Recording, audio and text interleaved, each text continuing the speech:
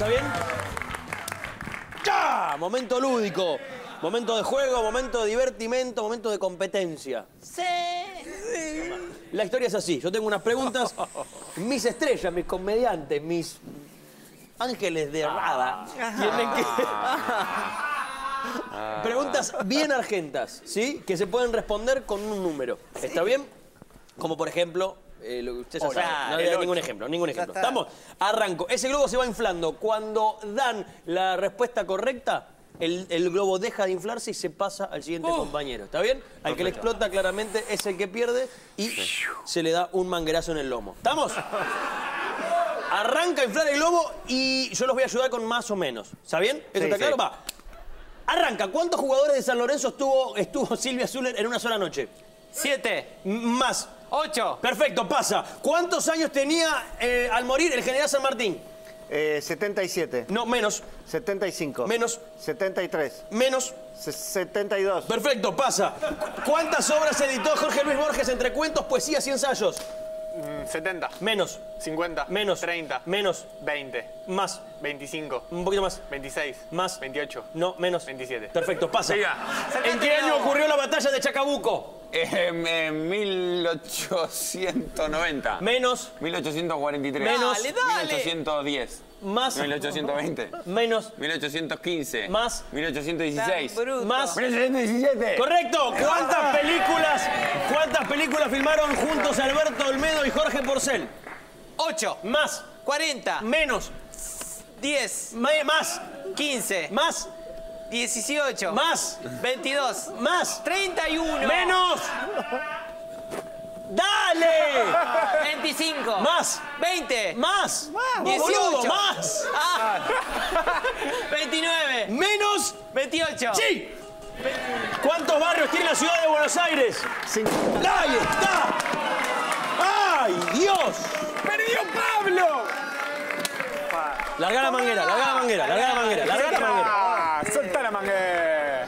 Dios, Dios, ¿Qué haces? viejo.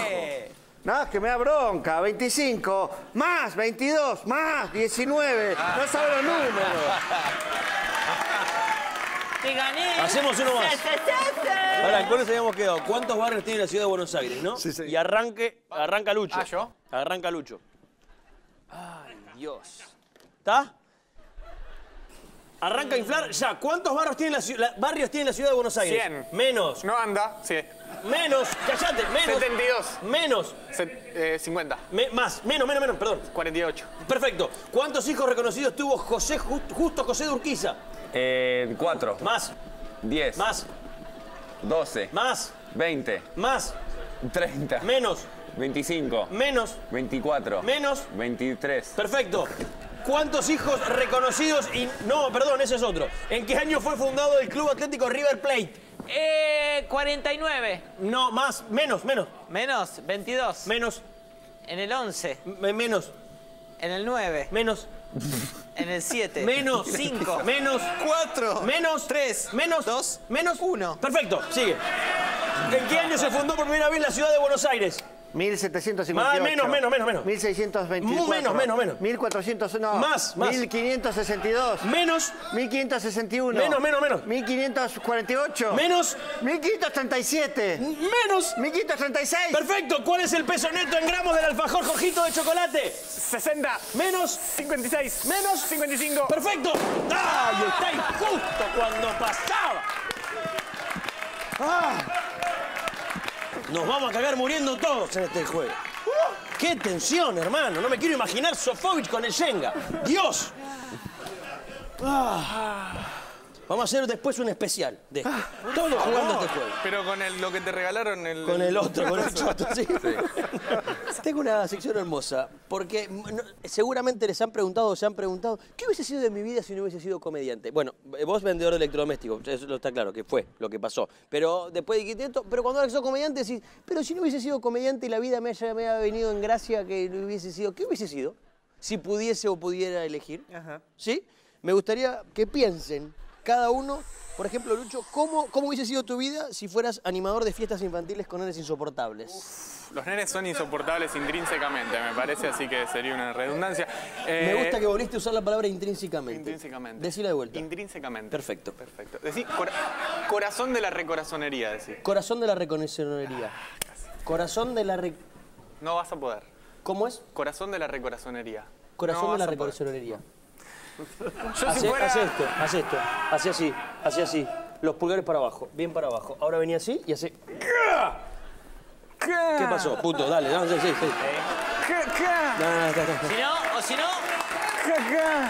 porque me viene con cuestiones verbales. No, hagamos lo que está haciendo la gente ahora. Cambiando de canal.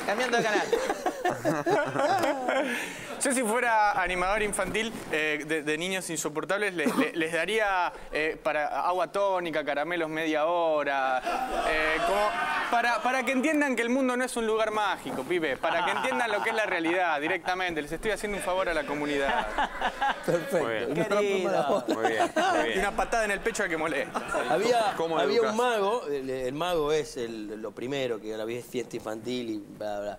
Y el chabón era los que molestaban, que siempre son en la primera fila, los que bardean, que arengan a los de atrás. Los pibes, en los pañuelos le había puesto un pedacito de plomo. ¡Tac! Y les daba, nadie lo notaba, le hacía pac, pac, pac, nadie lo notaba, entonces los otros pibes eso se calmaban y se calmaba todo. Hermoso. Bien. Y es real, se puede buscar en la historia de la magia argentina. No voy a decir el nombre porque estamos en El televisión. famoso y me mago gustaría derrame cerebral. El mago magia no del chaval. ¿Cómo? La aparición de el ACB. ¡Tac! Fernando Sanjiao, si hubiera sido sicario. Bueno, yo creo... No, soy muy despelotado. Creo que soy un sicario que ya al toque lo agarran. Porque dejo en el auto toda evidencia, tirado todo. Dejo el arma tirada en cualquier lado. No la limpio después, me rebalo con la sangre. Dejo... Como sería muy despelotado para sicario. Dejo todos los mensajes, guardo, ok, che. Ay, no sé si te tengo que pedir más guita o no. Todo un lío, no me agarran enseguida. No podría ser, lo siento. Bueno, no me Perfecto, contraten. no va sicario. Juampi, ¿por Sí. qué le pusieron esto a él? Chofer de micro de viaje de egresados.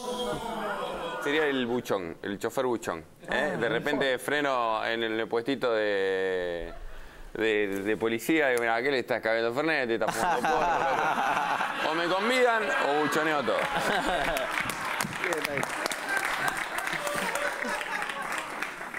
Hermoso tu actividad, ¿eh? Si no fueras comediante serías estatua viviente a la que está hace mucho tiempo Todos lo imaginamos pintado de blanco, ¿no? y solamente te dejaron 10 mangos y hace rato que está. Me estás imaginando desnudo, sos un forro. Sí, Sos un forro. con una pequeña sábana. Además, es obvio que sería una estatua de botero. Es una estatua de botero seguro. Podría también ser un angelito. ¿Viste que los dibujan? No, yo creo que la estatua viviente la abandono porque soy inquieto, ¿no? Y de ahí yo creo que paso a mimo, que es como no hablar pero moverse. Sí. Y si fracaso voy a payaso callejero, que no te hace falta nada, ¿viste? Para payaso callejero no hay que ser gracioso, hay que ser mafioso. Es decir, que contás el chiste y decís, ¿Es gracioso o no es gracioso, Sí, gracias. Viste que el payaso callejero tiene un bulto en la espalda y tiene un 22. Tiene un 22 guardado. Dejale plata. ¿Cuánto? 2 lucas. Dejale 2 lucas al payaso y vámonos. Es gracioso, no es gracioso. Es gracioso. Y cuenta... Tomé la llave del auto. Ah, viste que son un dúo y uno le pega al otro como Siempre. con algo, Con un con cartón. una madera. Cucaracha y... ¿Cómo era que había dicho el otro día el nombre de los payasos? Muy bueno. Ay, no me acuerdo.